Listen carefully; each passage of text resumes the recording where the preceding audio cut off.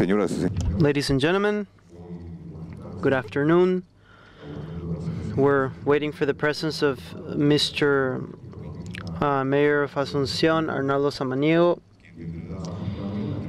He will be in charge of the resolution, which is municipal interest. With the presence of the chairman of the Global Peace Foundation, Dr.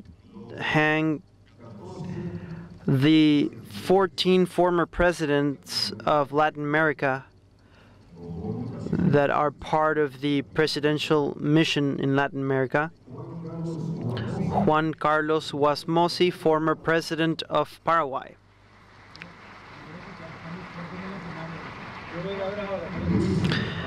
Mr. Luis Alberto Lacalle, former president of Uruguay, Mr. Benicio Cerezo, former president of Guatemala,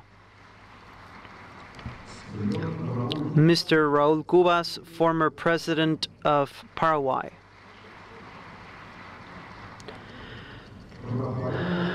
Rafael Ángel Calderón, former president of Costa Rica, Carlos Mesa, former president of Bolivia, Álvaro Colón, former president of Guatemala, Gustavo Nonoa, former president of Ecuador, Jorge Batlle, former president of Uruguay, Luis González Maki, former president of Paraguay, Jaime Paz Zamora, former president of Bolivia, Laura Chinchilla, former president of Costa Rica, and Polito Mejia, former president of the Dominican Republic, Eduardo Dualde, former president of Argentina,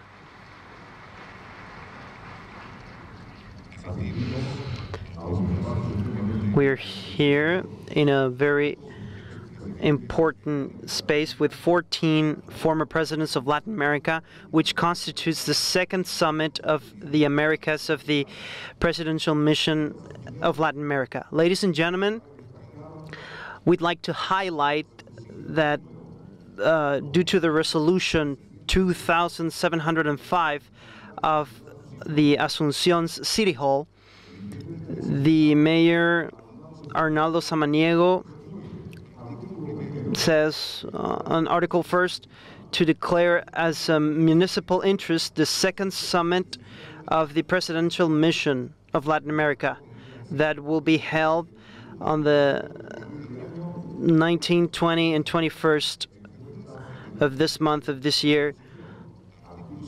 Article 2nd, take notes, communicate to who it corresponds. Arnaldo Samaniego, Mayor of the City Hall. The economist, Mr. Arnaldo Samaniego, to the former president of the Republic of Costa Rica, Laura Chinchilla.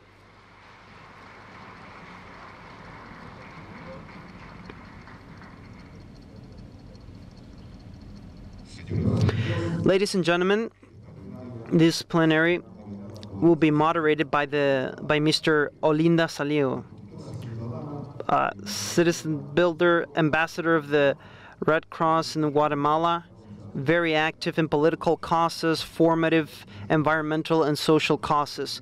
She currently works as executive director of the Foundation for Central America Integration. Thank you very much. Thank you very much. Good afternoon. Thank you very much. It's an honor and a privilege to be sharing this afternoon with you. Apart from this small summit of the UN, with all you who represent all the brother countries.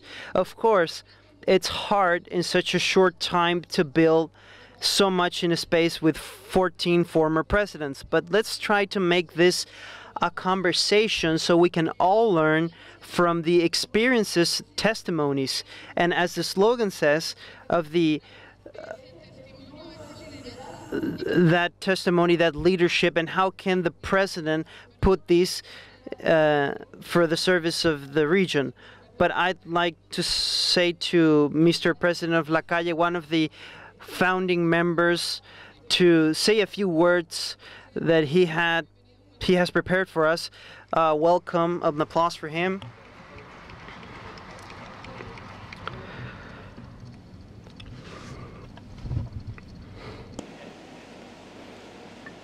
Señor Mr. President of the Foundation Global Peace, Mr. President of the Presidential Committee, Mr. Cerezo, and my dear friend Olinda Salguero of the Foundation Esquipulas. I'd like to greet Margaret and Juan Carlos Sanchez of the Foundation Zambrano of Miami, which are here with us today.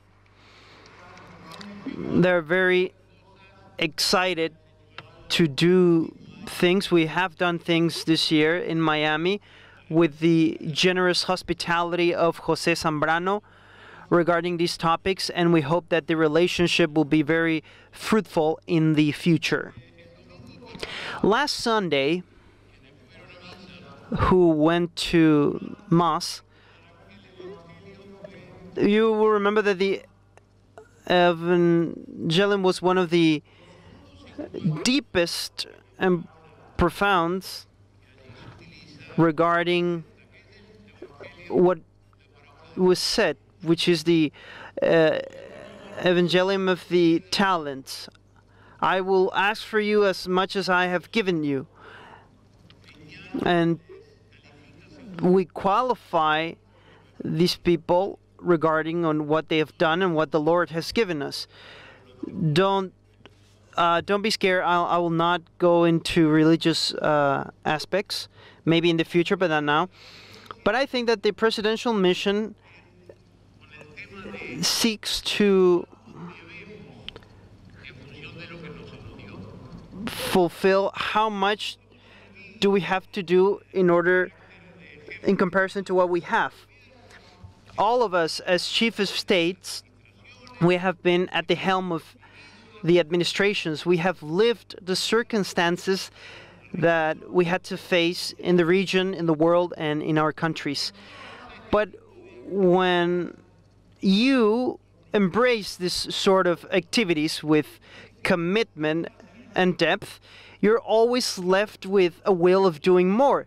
So that's why some of us decided to go to the Senate, to the Academy. So you have a will to do more. Bless this will, because this is what allows you to live. If you don't have a project, you don't live. You could go around life, but you won't be living. And that is how, in this blessed Guarani land, with the support of the Dream Nation and the Dr. Altamirano and all his people, and a lot of people who gave their best, the idea of the presidential mission was born. I'm saying this is not the circle of presidents, this is not an academy, this is not an institution, this is nothing like that, which is already known and is very common around the world. This is a group of 14 or 15 people that have had the honor of serving for the state as head of the government. These people are at the disposal of whoever wants to use that is not being bought in the store, which is experience. And the experience should be much more expensive than gold and silver. It can't be transmitted. And there is nothing better than listening to a person who made a mistake and try not to make the same mistake again. Or perhaps listen to a person who succeeded to try to improve that success. This is what we're trying to offer. Nothing more, nothing less. This is the special thing that the presidential mission has. It does not pretend to give lectures. We're not teachers or professors. But if tomorrow we have a legislative electoral issue of public companies and modifications, the doctor can give you a hand of the things that we have to do and things that we don't or we can't do. Any of those topics don't have specialists. We do have practitioners. And we're asking you to take advantage of this circumstance. We're offering ourselves to those who want to receive us, whether it's the government, it's a university, a political party, or maybe another study center. All of them are invited to choose the presidential mission. And the presidential mission will finish the list that will be about what topics can we talk about. In the judicial power or the judicial branch, we have experts of first level in the Supreme Court of Justice. We also have the deficit in organization-wise of political parties. We don't want to teach. We want to convey an experience. We want to convey or transmit what we had to deal with. The better it is, the more experience we can get out of things. So, just like that, my friends, I just wanted to point out that the scope that the mission, the presidential mission has. The title of this plenary says Leadership for the National Transformation, Integrity, and Innovation. I think that we can offer integrity with the experience and also the capacity of innovating, which oftentimes was a sign of our government. Maybe at the moment or at the time wasn't well understood, but through time we were given the we were right. So we're at your disposal to be a peace instrument. We're at your disposal to be instrument of progress. And those who work for peace are sons of God. Thank you very much, President Lacalle, for that speech. And, well, as Latin America, we are in a time where we have more periods of democratic governments, but there are lots of differences in political sectors, in academics, and entrepreneurial. So democracy could be in crisis. Beyond that, that has to do with ideologies. And then I'll also be asking some of you to answer certain questions. But I'd like for you to focus on that leadership in order to transform the national reality and taking into account that we have to see ourselves as a group.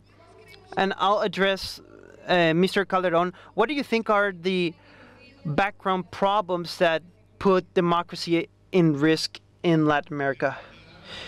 Well, first of all, I have the pleasure to be with you here. I want to thank the Global Peace Foundation and the President Presto Cum for carrying out this initiative and for giving us the support that's necessary so there can be a voice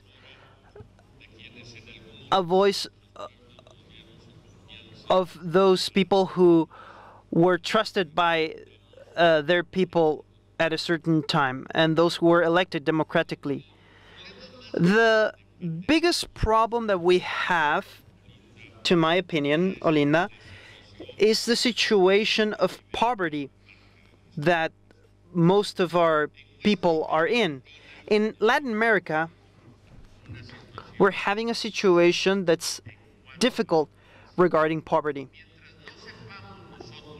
As long as we don't know how to answer the desire of our people, the desire of a better life through the democratic system, then the democratic system is in peril. A few hours ago, we were talking among ourselves about what Latin America was a few years back. I had the chance 35 years ago to direct with the Mr. President Carazo of that time the foreign policy. All those years back, we were nations that were governed by a president, a civilian president, who was elected democratically. The rest of the nations were under dictatorship. And then there was an amazing change in our people. Even here, we're being represented by people from the government that were elected democratically. I'm saying that Cerezo is the one with most seniority. He's not the oldest because he was elected in 1986. Now Chinchilla was elected in 2010. She's the youngest of all. There's not a single doubt about that. But how beautiful it is to be able to say that we're here in a lapse of 34 years in a Latin America that's quite different. But if that Latin America that has democracy does not respond to the wishes and to the poverty problems that we're having, if it doesn't respond with a better education in order to overcome poverty, we are putting in danger our democracy. Thank you very much, Mr. President. And that risk of democracy also leads people to pull away from the politics. If you ask young people nowadays if they want to get involved in politics, you'll probably get an answer saying no, because politics for them is something so dirty that it's not worth getting involved in. Mr. President, you're also characterized by bonding with the young people. How do you think we can motivate a participation? How can we get politics with a capital P to make it an instrument to transform the reality of our countries? Thank you, Olinda. Thank you, all of you here in this room. Thanks to the former president. Every day we're more people. Thank you for the opportunity of participating in this meeting. Today in the Mayan calendar is Hash, which is a symbol of liberty. And the Mayan conditions in that time said that the leaders should have a tihash on their hands to lead their people. And that liberation in these golden times, I'd like to touch upon a point to reflect. I had my first computer when I was 32 years old. My granddaughter had her first one when she was 2 years old, her first tablet. Latin America is in conditions of having its century. It's in ideal conditions to be that continent that is a producer, seller. We have a capacity of producing food It's amazing. These areas will be the ones that will provide more food, and food will be a strategic point of humanity. And this reflection of young people is that gap, generational breach between my father and I was the color television.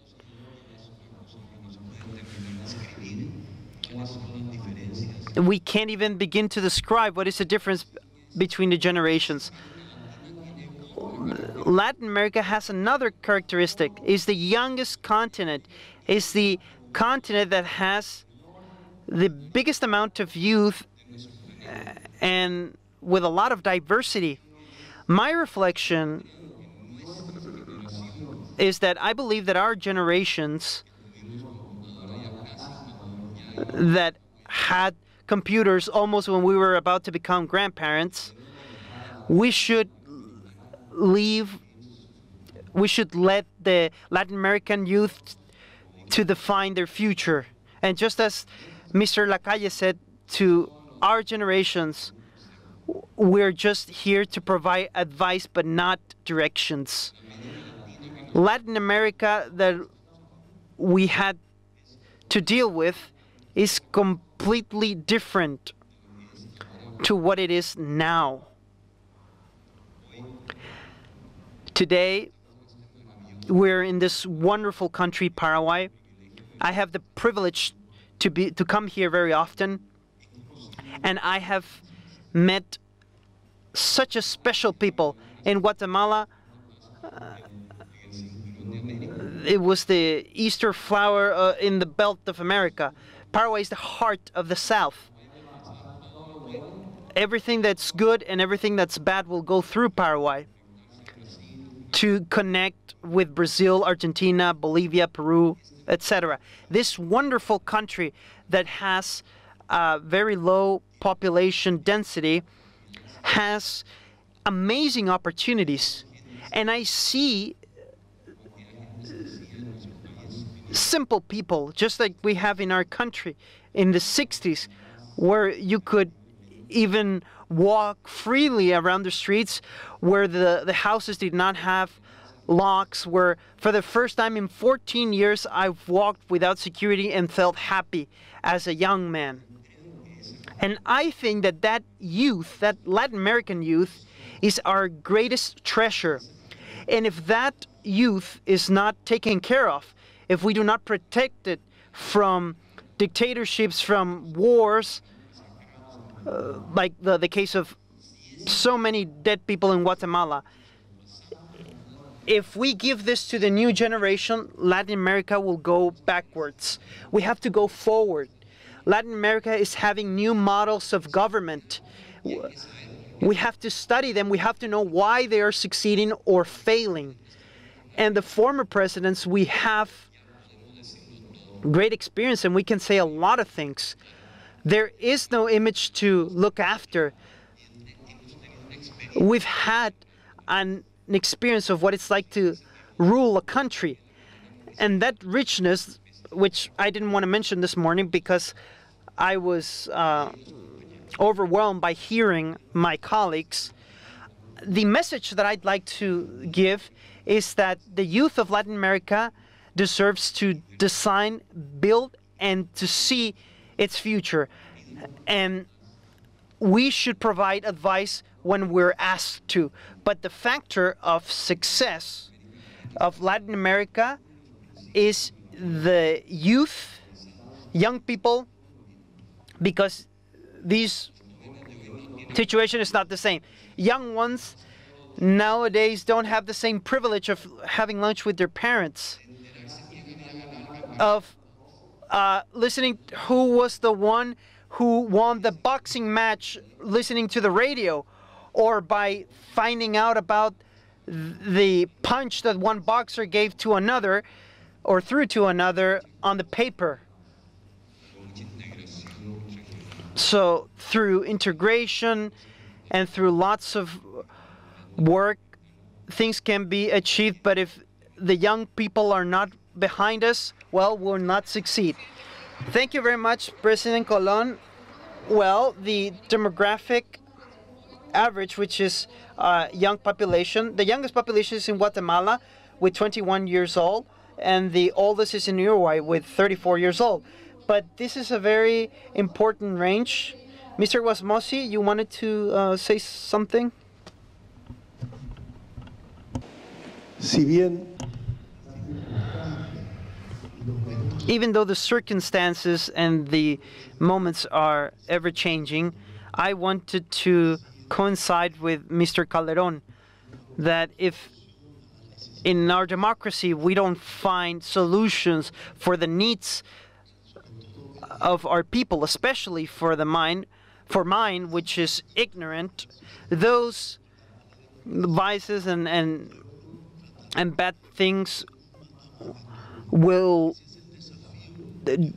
affect, and the people will try to elect one dictator. So we have to see that strength that democracy needs. In that sense, I'd like to express that to my criteria, the base of democracy is justice. I would like to get the input or experience of all these presidents. How was the confirmation of the Supreme Court of Justice in their countries? The development, the difficulties. Here in Paraguay, we're having those difficulties. I want to say that I started as a civilian president with a new constitution, but to my criteria, there is still a part where the council goes to the Congress and the Congress goes to the president, so there can be one member of each part. A president told me how lucky you are to make a court that is adjusted to you, and I told him that we Paraguayans have little political culture. If we take all the best men, I'm not saying that we're going to grow. Democracy will not grow due to the lack of political culture. Well, ladies and gentlemen, we have to be cautious, and I'm telling this for the current governments. Accept the experience that we are providing you.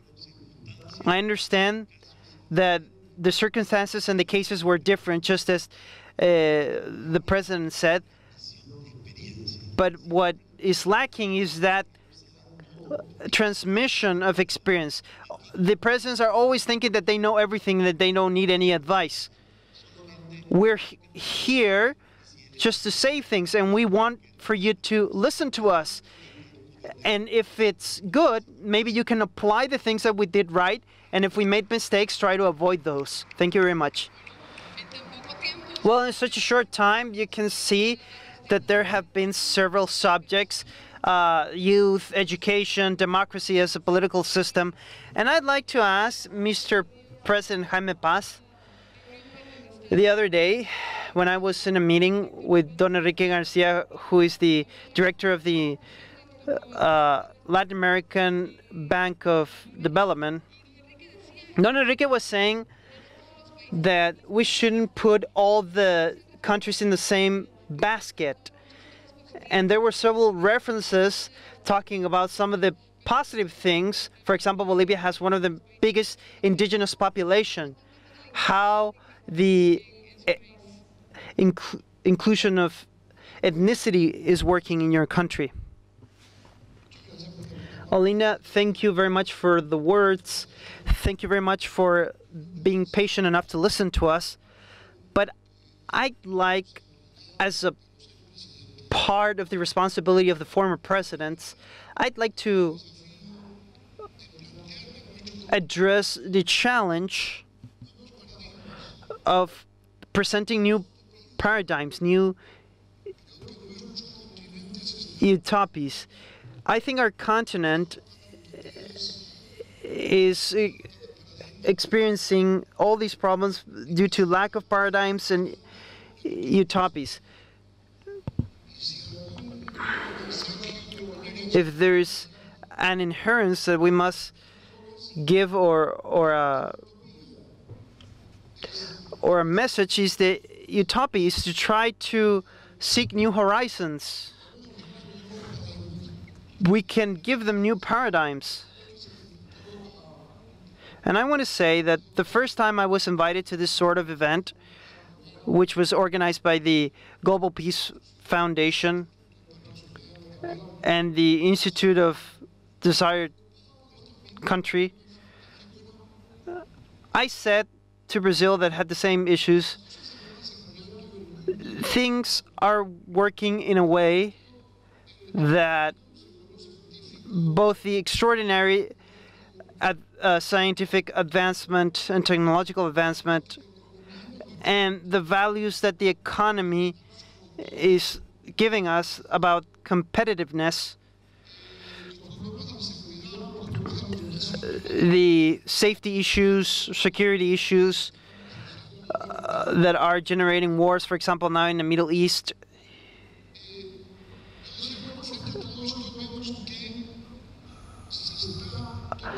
I was saying that we are affecting the values of humanity.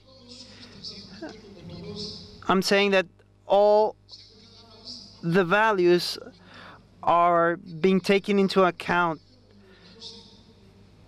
are not being taken into account. And I'm saying that I'm not losing the hope that even though there is bad use of technology and there is also bad use of spiritual values, I was saying that I expect that the 21st century can be the century where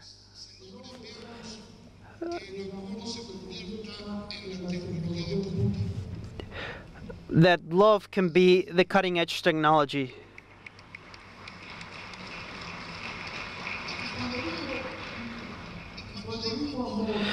And when I say love, utopia, it's because this is one of the most transcendental values that we have. I think everyone that's here, we're all believers, or at least most of you. And I think that our belief, our moral perception of love, it's important. Now, of course, the problem is that love should be the cutting-edge technology, and we have to make the 21st century see that. The problem is that love,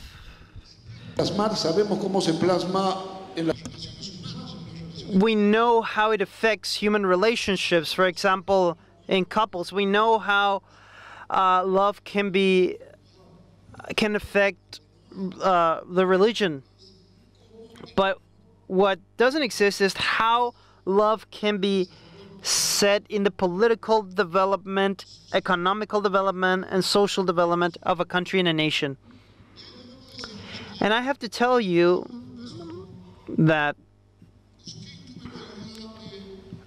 I tried to seek the help of a Bolivian young one who gave his life for the Bolivian democracy. His name was Pasamora, who died when he was 25 years old. He was my brother. He was like a brother. And in his writings, I found a concept, and I'd like to say this to this meeting. I found a concept that says it's necessary that we build around us kind spaces. So the concept of kind space is introduced. What I mean by this is, how can we make that our society be turned into a kind space? How can we turn our city into a kind space? For example, discrimination, poverty, that goes against a kind space. The lack of citizen rights, that goes against this concept. A policy that's against the environment, that's also goes against the kind space concept. So I would say that what was said in the French Revolution, liberty, freedom, fraternity, I think there was a huge development in the aspects of how to create freedom. But the French Revolution did not know how to address the fraternity issue, which in the end has to do with love. So what I would like to propose here is a paradigm. How do we make the love be the center of our societies, and how do we create kind spaces? Let's move the debate. Nowadays we're debating, at least in Latin America, we're debating that if the state should be the center of development or maybe the free market. Why don't we say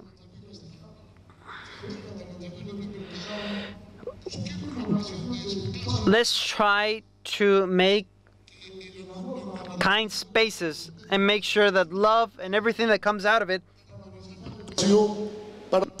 will be done to organize education, health, equality, tolerance, and to organize all our citizens' lives. It sounds a lot like an utopia, but we should feed the utopias in our continent in a more global way. This is not something I'm making up. This is a young man who blew himself up for freedom, for democracy. And I found this concept among some of his writings. The obligation, the duty of creating around us kind spaces. And I think that's important. I think that's a huge change. This is what I would like to tell the meeting of former presidents. Thank you very much, Mr. President. I'd like to make a pause. Mr. Avalo Coron, the president, will have to leave. He already announced it, so I hope we can say goodbye to him the way he deserves, please, with an applause. And going back to some of the topics, we were talking a little bit about the French Revolution. Thank you, Mr. President Colon. One of the discussions in the region was equality, and we have the honor of having one of the few female presidents of all the region.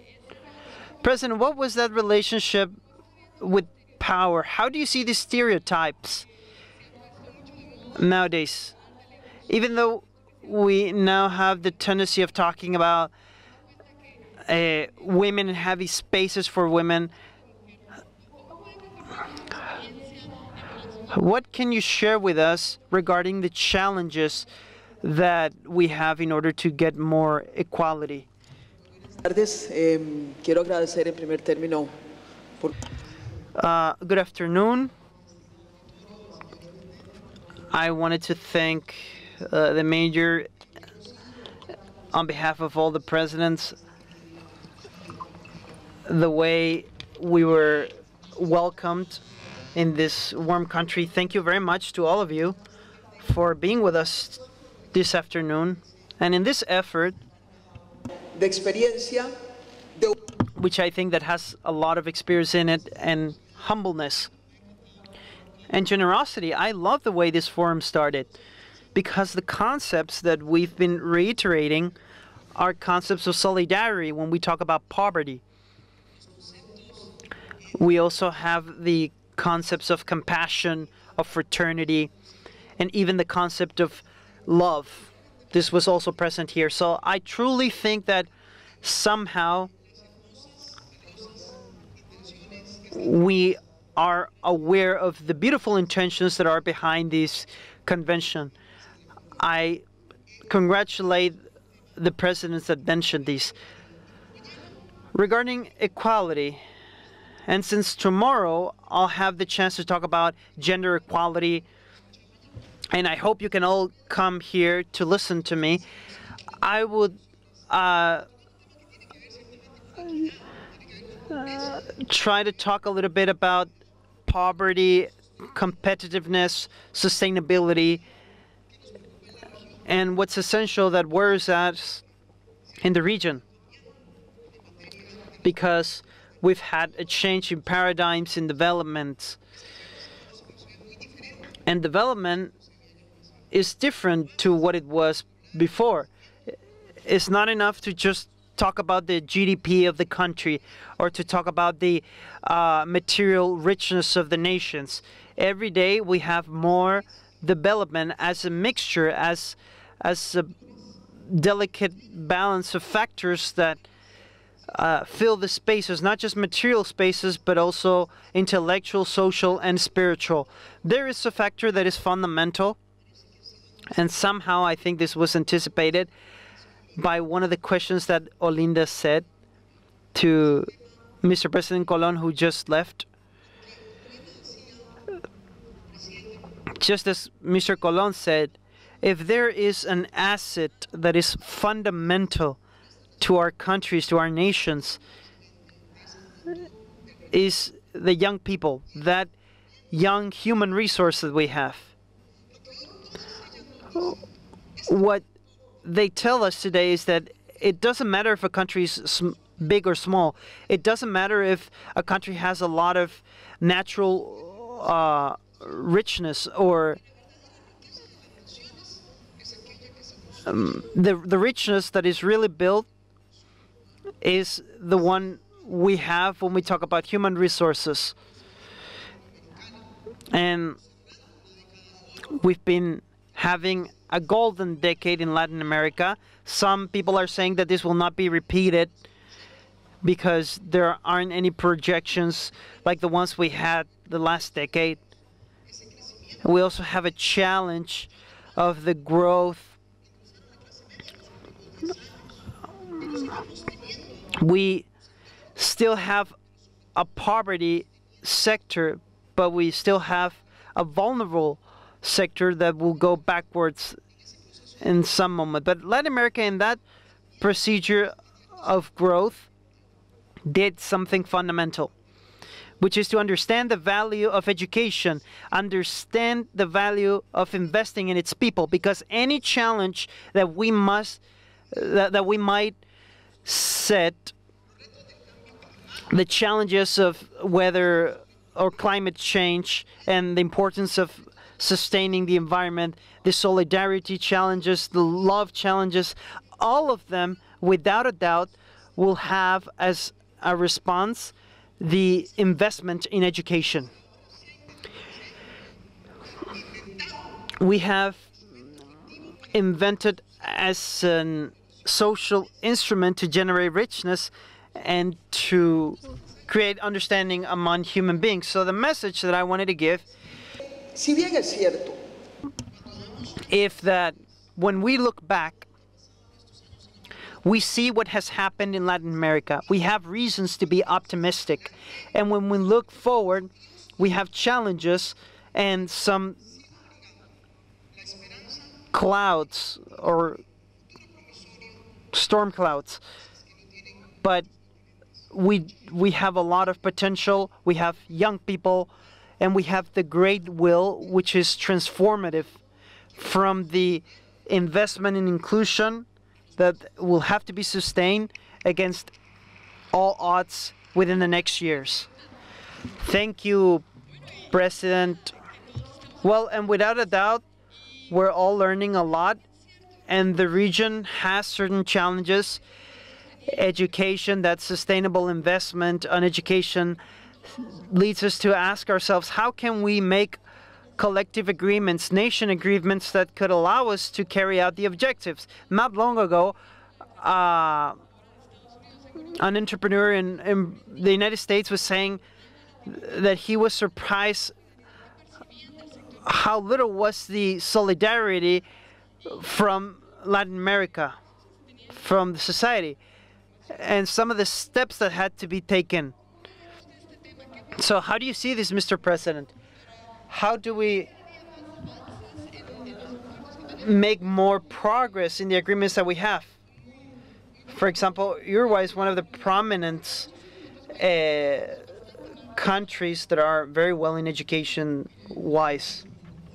Look, we are like the old people from the tribe, except for the president of Costa Rica. Then the older ones, we are the old people of the tribes that get together to give our opinions.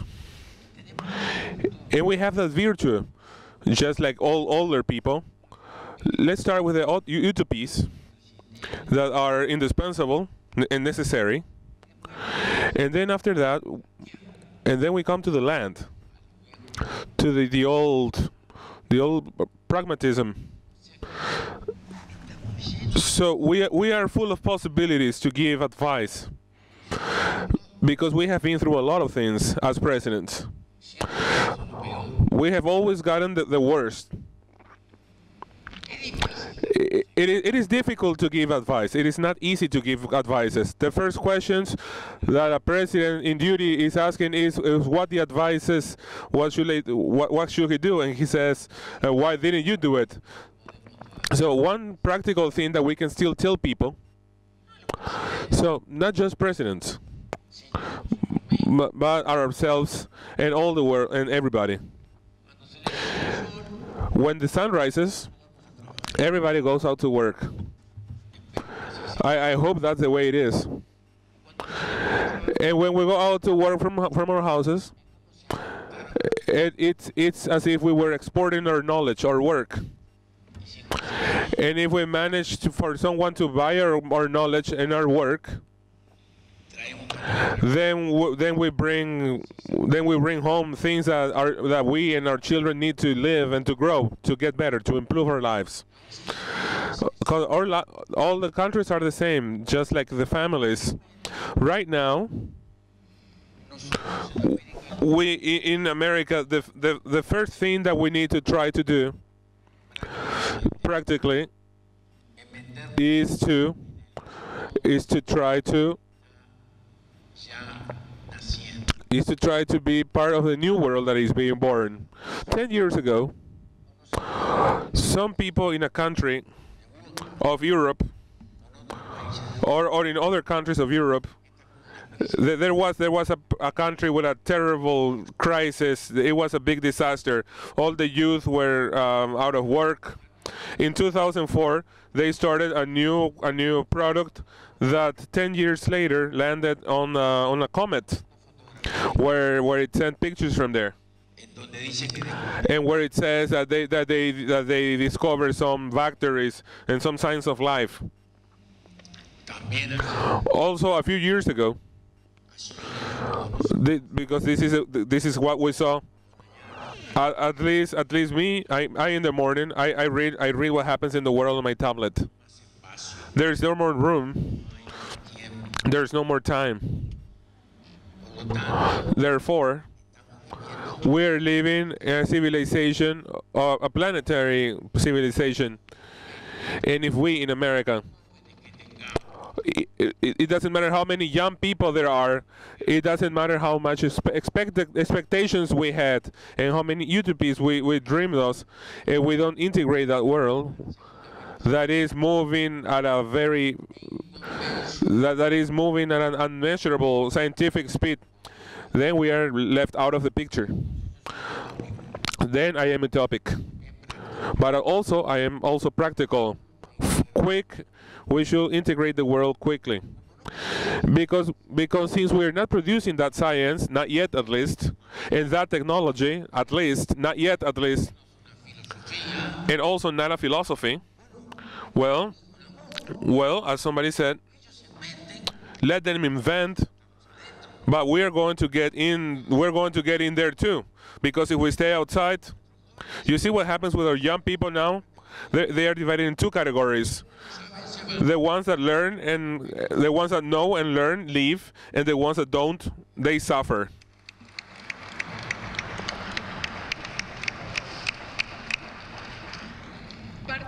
Part of the building of these utopies, and also the pragmatism that the decision maker requires, and which of which you already know a lot of, It's also the places, common places, such as that take us to convince us that we have smaller dimensions. We are a small country, and this is what's dragging us down. And this is an example that is coming. That is coming with all the visitors that we have here today. 50 years ago, the internal domestic product of South Korea was smaller, was lower than all other than Latin American countries. It was lower than all the Latin American countries. However, and now with technology that was mentioned here, right now South Korea is registered more patents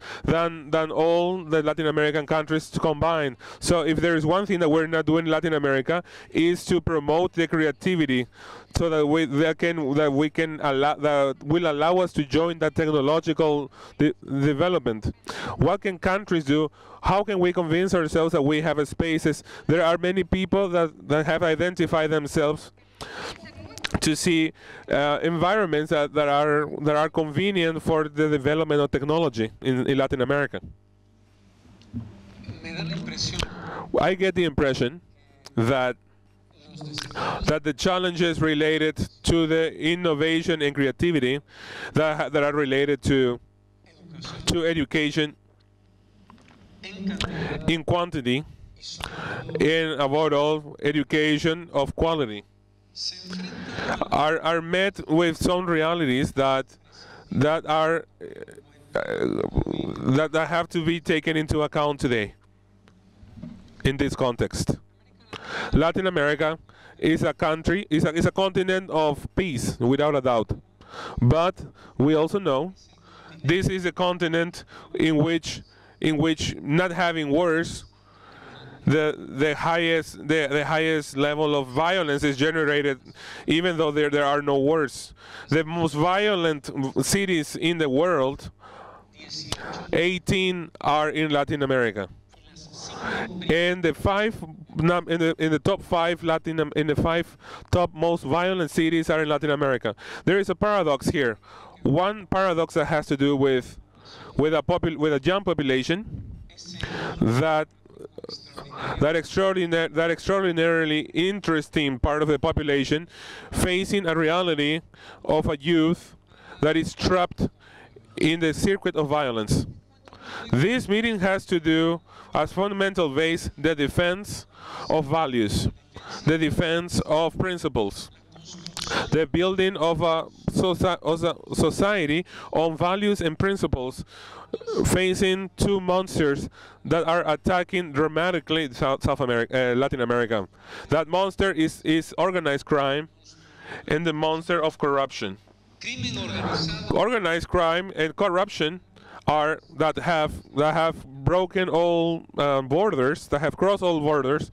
Organized crime, not just in smaller countries that look weak to face them, but also in cities and countries such as Mexico, a country with 120 million inhabitants, with a very historical and a very rich historical culture, that all of a sudden are facing a challenge before which you can see weaknesses, structural weaknesses, institutional weaknesses of education, structural weaknesses, not just in society and in the structure of political, but in the entire joint group of those elements that build a society, starting with the media. And also the stereotypes or the models that have to follow. Just to mention the Mexican example, not because it's an exceptional case, but because it's one of the biggest Latin American countries, the second actually, is facing this reality.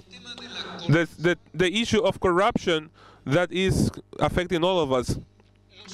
If politicians and policies, Latin American policies, are not capable of understanding that we represent a model that is not the model that people want to follow, we are not going to understand that there are challenges dramatic against democracy that are putting the credibility and legitimacy in danger.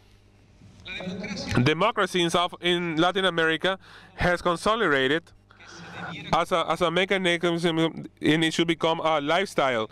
But democracy in Latin America is facing tensions, the most important tensions facing the world, the future. And we need to ask ourselves what it is that we're going to do with political parties, with their behavior, with avoiding political parties to just become machines in electoral times, trying to find answers, more effective answers for what the society expects from them. But something that's very important is the processes of integration that are part of the historical challenge that are happening here. Like President Dualde was saying, these are unavoidable roads. We should also think about the integration to fight about corruption and organized crime. We're not talking just about, and this is fundamental, not just economy. I mean, economy is really important. It is the commerce, opening the markets. Of course, that is fundamental. But also, we need to start giving answers to the jobs that we've been doing wrong in the past decades to face organized crime, the traffic of weapons, etc., that has not worked and that require a different approach. This is a challenge for Latin America. This is a fundamental challenge that is based on based on the values. The difference between what we say and what we do is brutal in Latin America. The difference in what we preach and what we are able to show with an example is so big that nobody believes us. If there is one thing that politicians have to gain back, is the capacity that our word has value and credibility. And the way to do that is based on an education based on values and principles that have to do with the base of society, with children, that have to do with an adequate use of technology, but above all, with an administration of the political duty. The politicians have to be able to transmit that transformation. My last words about this question: we will not be the most adequate people to work on even a company that innovation is also an innovation in the behavior. There is no doubt that science and technology are two challenges that are still pending in Latin America, but seeing in Latin America that are facing the biggest challenge in their history, if there are two history besides, of course, health and education, that of course we cannot separate one from the other, that have to do with the fight against organized crime, which is a superstructure that is stronger than states, and therefore our answer has to be from the states to establish answers that are clear with no fear. And with no fear means that we're going to discuss the subject of drugs. We're going to talk about we're going to find words without any prejudice, and we're also going to fight against corruption, being able to finish. We also need to be able to believe in our justice, to have a system that is ruthless, not in terms of vengeance, but in terms of administration of proper responses from the government have done what they shouldn't have done, and they're still around like innocent people. These are challenges. These are fundamental challenges. There is no possibilities of a society with innovation, with technology and awareness, if they are not citizen security in their politicians, if they don't have a believable justice, with a justice that is believable. So we will not be able to talk about democracy. Thank you, President Mesa. Very illustrative comment. So now I give you President Dualde. He has been reflecting on the topics of integration, but also regarding all the inquiries that have been presented this afternoon. President, thank you. Thank you, partners, Dr. Moon, journalists, dear friends, everybody. First of all, I would like to congratulate the last presenter for putting in perspective the real risk of the region. Do you know, Dr. Moon, that Latin America is a continent of peace? However, as it was mentioned before, violence has taken place here, and one of the topics that was discussed here, and two more topics have been added, Dr. Mesa, which are what we worry about. We are the continent with the highest imbalance, the biggest imbalance. We have known that for 30 years, and for 30 years we've been talking about this. So let's get to work. What do we have to do? I've been saying this unsuccessfully when I was the governor of my province, the Buenos Aires province, and this is a success that did not continue. To guarantee the people the guarantee to own land. It is a shame that in this Latin America that is not fully populated, people have to steal a piece of land to build our life project. This is shameful. It's a defect of our predecessors, and we need to finish that shameful. And it's not even expensive to do. It's not even expensive to do that. Do you know how much it costs to lose your roots in your land, to leave your land because you don't have anything to do there? Of course, this is not only being linked to your land. This is also it's about generating jobs and more work. When we talk about organized crime, this is the highest risk that democracy has in Latin America. It's not 30 or 40 or 50 years in which the United States has believed that the phenomenon of the drugs will be solved after the war, and since Nixon that declared war, and then after 10 years after that, they said that they had lost it. Well, they said they lost, but then Reagan came, and he doubled the bet. He doubled the, and he also lost it. We also lost it because the mistake is to believe that the topics of men are solved with violence. That is a basic mistake. In my case, I've been saying this to the President of the United States, first to Vice President Quain. I was 30 years ago, 35 years ago, I was pretending to have an alliance, a continental alliance, to deal with the phenomenon of the drugs. And then when the first Bush came, in those times I was vice president of the country, and I told him the same thing. I said, attention, we're wrong, because the problem is the men. The problem is not the inert element, which is drugs. No, the problem is the man. And now when everything is falling down, when everybody knows the truth, when there is a paradigm in the United States, because President Obama is acknowledging that the President of the United States says that he's fighting with an arm that is tied to his hand, because the budget he has for the prevention and dealing of addicts, of drug addicts, is miserable. Then it makes it clear how bad this problem is. But luckily, the paradigm in the United States changes. But when that happens, there are other. Why are people? Because they're not giving importance to what universities in the United States have been saying. All the most important universities in the United States were saying that the problem is not solved with violence. But as we know, politicians, we go ahead with the issue of war. And now when everything is falling down, when everything we know is not true, then why don't we ask the universities if we need to set the drugs, to make drugs legal? And if we change drugs for the legalization of drugs, then we leave the most important topic, which is men. It's always been men. Men in his problems, because this world is more materialistic every year. More new generations that are not as the other president is not.